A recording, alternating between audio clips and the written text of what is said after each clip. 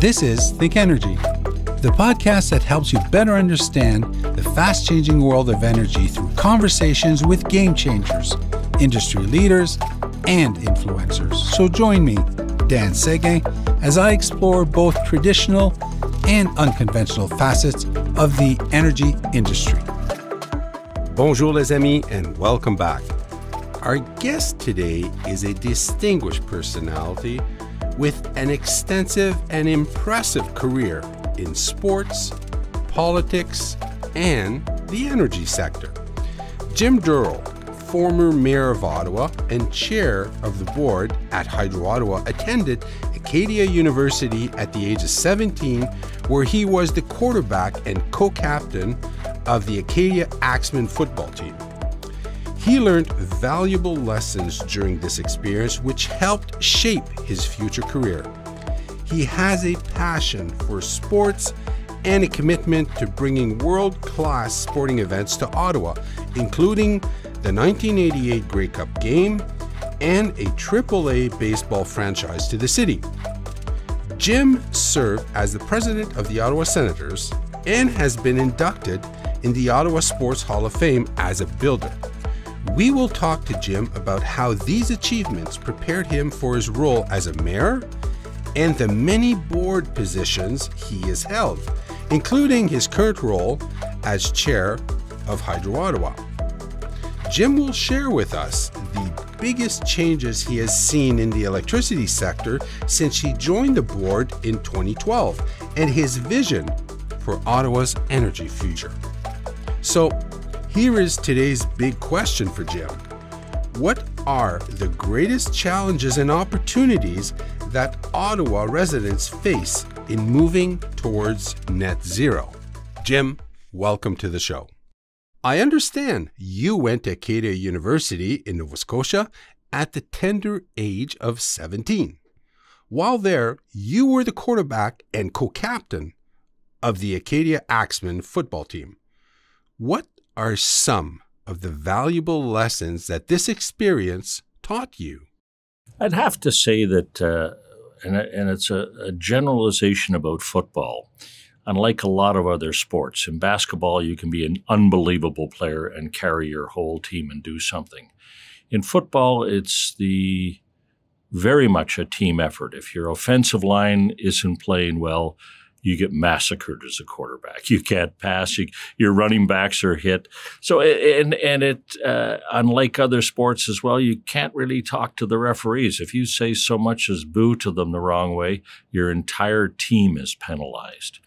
So it was a wonderful lesson in teamwork, in understanding the value of teamwork, and at the same time recognizing that you can, within the rules of the game, there's some leeway, but it's not just about you.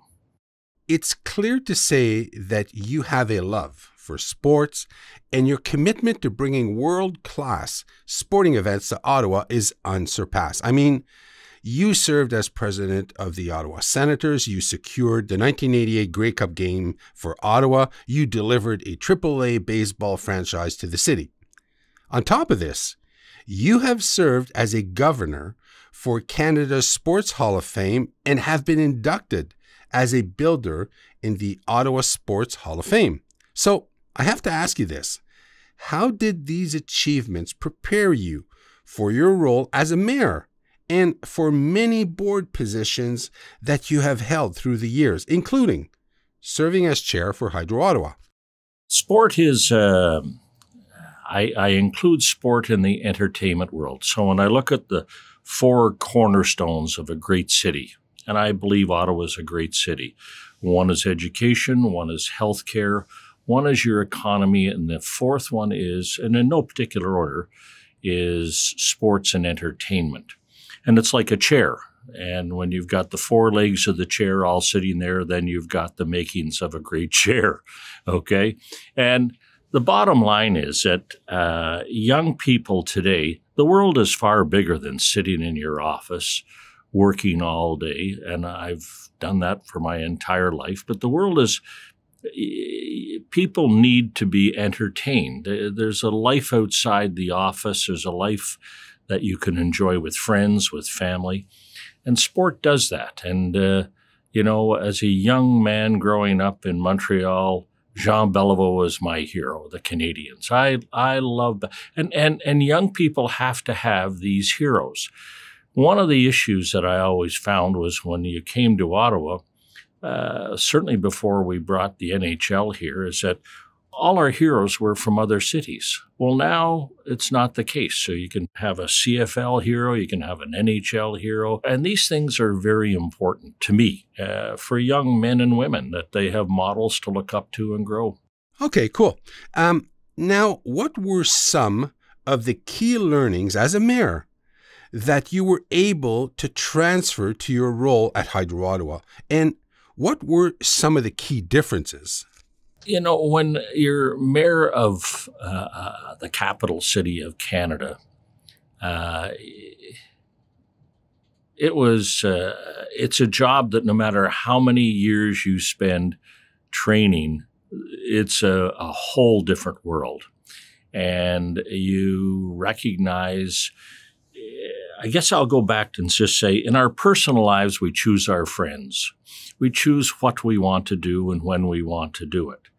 When you're mayor, you see the underbelly of a city. You see the great, you see the challenges, you see the toughness, and it all gets thrown on you on a daily basis. And I don't mean that negatively. I mean it from a learning perspective, because you walk out of that job with a far bigger view and vision of how the world really, really works. And so when I came to Hydro, it's interesting because we're very much a private company, but we're even more a public company. And the expectations of the public at large and our shareholder, which is City Council. Now, I'm very fortunate, having spent all the years that I did at the city. I understand how council works, and I understand what's important to the individual councillors and the mayor. And so that has been an asset for me to be able to move through those minefields, and call them whatever you want. But the bigger picture is I never forgot how important our customers were. And our customers were the citizens of Ottawa. And that's our raison d'etre. That's why we're here. Jim, you have served on the Hydro Ottawa board since July 2012. What is the biggest change you've seen in Hydro Ottawa since? Well, that's a good question. And when I became chairman, Hydro Ottawa was a very highly regulated business. And by a regulated business, we just mailed out the bills, people paid the bills, and we provided energy to their homes. As time has gone on, and we see this all everywhere, fridges, stoves, air, everything is much more efficient. So when you look at the consumption level per house and per business, it's dropped substantially. Now, people would argue, then why are my hydro rates going up? It's a regulated business, and we're basically controlled by the province. It's really the reality of life. To succeed and grow, then, we had to move into other fields. So in 2012, 95% of our net income basically came from the regulated business. Today, it's 67%. And that change, that movement away, has been largely through green energy. And there are things that we can control in our future. We're the boss. And it allows us, when I look at Chaudière, the falls and the energy, we're the largest municipally owned run-of-the-water in Ontario right now. That's the biggest change, that we've really gravitated from a sterile, old regulated business to an exciting, expanding, growing, and financially successful business. Okay, now, I know you love a challenge. So what project or moment during your tenure as board chair for Hydro Ottawa do you consider to have been the most challenging? The biggest thing I would say is, and it gets a little complicated, so I'll try and keep it at a high level. We pay every year a dividend to the city. They're our shareholder. They expect a dividend. We always borrowed money, and I won't get into financial structures because it's a strange animal created by the province, but we were borrowing money to pay the city a dividend, which just drove us further and further in debt all the time. And our free cash flow, which is what you should pay dividends out, was diminished or non-existent. By changing to an unregulated business, which is what we're doing now, the unregulated business doesn't pay the dividend. We made that fundamental governance change. So we pay a dividend out of Hydro Ottawa Limited, but all our other Portage Power in Vary, all of our other businesses, we keep that cash and those profits. So it basically long-term means that we won't be borrowing to pay dividends to the city. It was the largest fundamental change that we made. If you could take out your crystal ball and forecast the future, what do you see in Ottawa's energy future?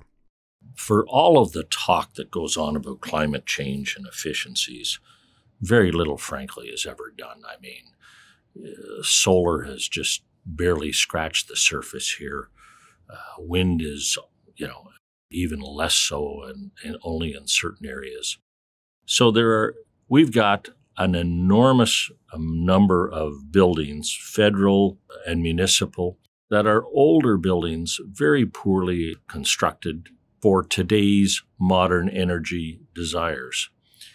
And there has to be a big infrastructure. You can talk all day long about cars and efficiencies there.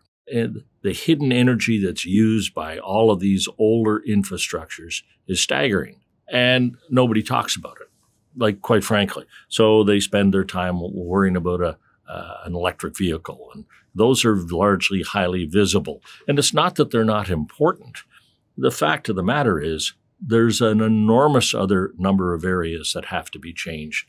And those changes cost money. I look at the amount of money they created for Stellantis and for this plant in St. Thomas as well. And, for Volkswagen, and those are all lovely things. But when I look at money that could really be reinvested properly and have a profound impact in our city, it's fixing that infrastructure. It really is. What, in your opinion, are some of the greatest challenges that we are facing as a community moving toward a net zero economy? It's understanding what is net zero. It's now thrown around so casually, and everybody jumps right away and focuses on electric vehicles. Well, that's how we're going to do it. And they focus on, we're going to do more wind and solar. The counterbalance is a huge movement out there to cancel natural gas, which is, quite frankly, still highly energy efficient. And you have to, as you gravitate to net zero, it has to be financially affordable for people. It's fine for elites and it's fine for people who've got lots of money to say we're all going to do this. There's a staggering number of people who live in this city that live hand to mouth, and they need energy just like the elites need energy. And I use that word, and it sounds in such a disparaging way, but they make most of the decisions. So as you move to net zero, you have to do it in an affordable, practical way. The City Council passed a motion to cancel natural gas. Do you know what that would imagine trying to go to your house now? You have no natural gas and you're going to have electricity. Instead of paying a couple of $100 a month, you're going to be paying thousands.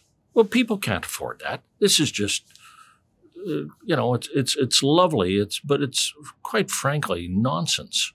At some point in time, it's a nice thing to do.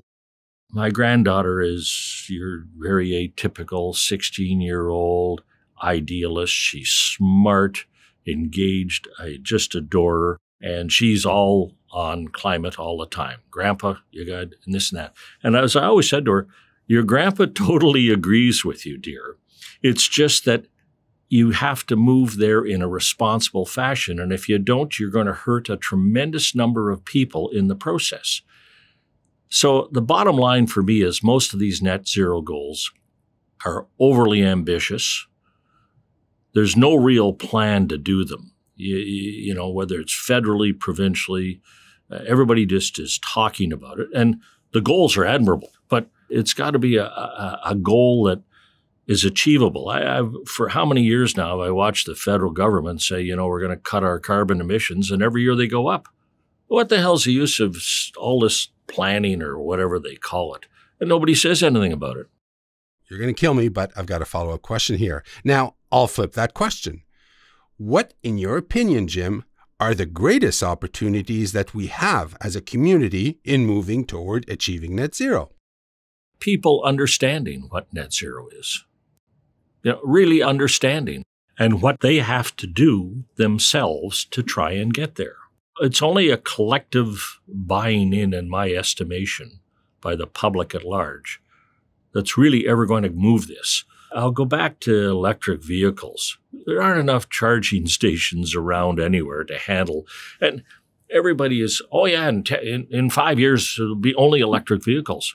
No, there won't. In 10 years, no, there won't.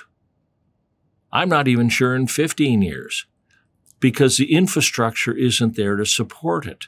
So there's something that I think can really happen and happen properly. We're trying to gravitate to all of our vehicles being electric here at Hydro Ottawa.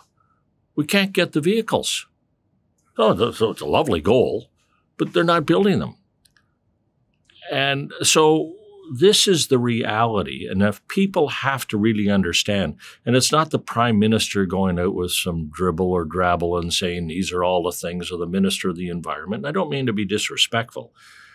But the bottom line is, it's all window dressing. There's nothing really honestly substantive there that affects you and me on a daily basis. We pay more in a carbon tax, and I got a check the other day. I didn't even know what I got the check for, and I find out it's some reimbursement. Well, this is all window dressing. There's more cars on the road today than there ever was, and all it does is hurt the little guy who can't afford this stuff. You know, so the opportunities are enormous. They're far-reaching, but they can only be achieved when people understand it. In its simplest equation, it's, I want to lose 30 pounds by next year. Okay, well, that's a wonderful thing. Well, how are you going to do it? Well, these are the things I'm going to do. Okay, so in next month, how many will you, what will you have lost? Well, if I do all this, I should have lost 4 pounds, and you move it through, and there's your 30. I don't see any of that happening, frankly. So there's a real opportunities there.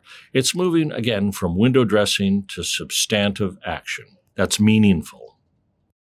You've had a very storied and accomplished life, Jim. So which singular achievement in this wonderful life so far are you most proud of? Well, leaving your family out, because I think that's unnatural. I would have to say that receiving the Order of Canada, which is the highest honor a civilian or a citizen can get, to be recognized by your country. And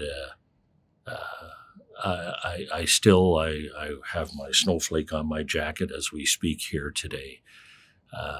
That was something, going to Rideau Hall and having the Governor General talk about your accomplishments. And it was something that has left a lasting impression. It keeps you enormously humble. And I hope it'll have a great impact on my grandchildren and how they know they can make this country a better place. What is the one singular thing, in your opinion, that Ottawa residents most need to know about the work we do at Hydro Ottawa that they may not already know? Our reliability, and every single month we look at two things. The acronyms are SAIDI and safety, but it's the number of outages and the frequency of time. We are best in class and have been for a number of years compared to other comparable energy utilities. And we take hydro for granted. Every day we just wake up and flick a light, and then you go and you open your fridge, and all of these things are just, we don't even give a second thought to them, except when they don't work all of a sudden. And then it's like, well, what the hell's going on here? Why is this off? And hydro is probably, not because I'm chairman, because it won't be for long, it's the best value for money in all of the bills that we pay. It really is. I mean, when I think of the lifestyle that it provides citizens on a day-to-day basis for what you pay, it's a great deal. And finally, sir, after your retirement as board chair in June, where are we next likely to see Jim Durrell? On the golf course at Augusta, or celebrating with a Stanley Cup over your shoulders? Boy, I'll tell you, I thought we were going to win the cup. Had we had goaltending, we would have won it back in 08. But, I've always been active. It keeps me young mentally. And so I've been very blessed. I have a great group of friends who are equally active. So we play tennis, we play golf. And I'll always care about the community. I mentor a number of young people. I'll continue to do that. I find that very personally fulfilling to pay it forward with young people. So it'll be a lot of that. Frankly, with the committees and all of the boards I've chaired, I'm coming up 77. It's time. The torch is being passed. My wife always says, "You're going to go crazy." No, I won't, because I've in my life built a tremendous group of friends and associates, most of whom have been very accomplished, and we have discussion groups and we talk about things. So mentally, I stay challenged. Physically, I stay challenged, and I'm blessed to have a great family, and I just love life. Lastly, we always end our interviews with some rapid-fire questions. Are you ready? Sure. Okay, sir. What are you reading right now? I just finished the book. It was the prequel to Pillars of the Earth. So it was very good. I'm also a big John Grisham fan, I have to say, largely because he does really fascinating stories, but there's always history lessons. He's like Leon Uris used to be, when he was writing, that you had lots of factual history, and around it they put in the adventure in the story. The next one is always interesting. What would you name your boat if you had one, or maybe you do have one? I have one, and I call it the First Lady. Who is someone that you truly admire? I admire so many people. I'm trying to move away out of family. I know it's a rapid fire question, so I know so many accomplished people, and I admire. I don't know if there's any one person in particular that I would pick out of, other than within family, honestly. Okay, what is the closest thing to real magic that you've witnessed? The birth of a child. What has been the biggest challenge to you personally since the pandemic began? Was staying socially active. I'm a very social animal, and so I refuse to have the pandemic control my life. I got all my shots when I should get them.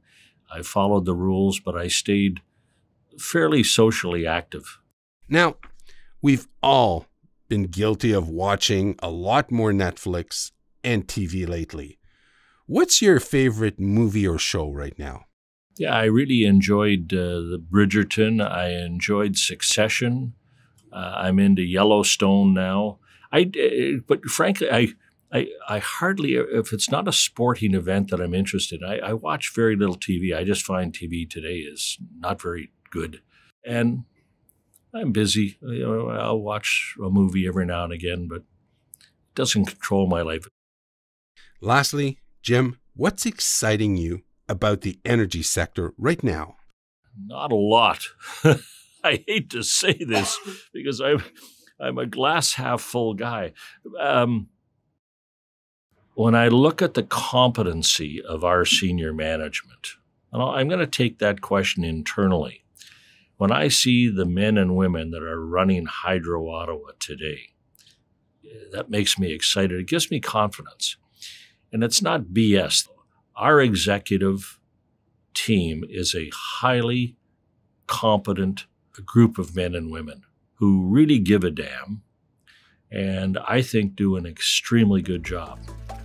Well, this is it. We've reached the end of another episode of the Think Energy podcast. Thank you so much for joining us today. I hope you had a lot of fun. Pleasure. I enjoyed it. Cheers. Thanks for tuning in for another episode of the Think Energy podcast. Don't forget to subscribe and leave us a review wherever you're listening. And to find out more about today's guest or previous episodes, visit thinkenergypodcast.com. I hope you'll join us again next time as we spark even more conversations about the energy of tomorrow.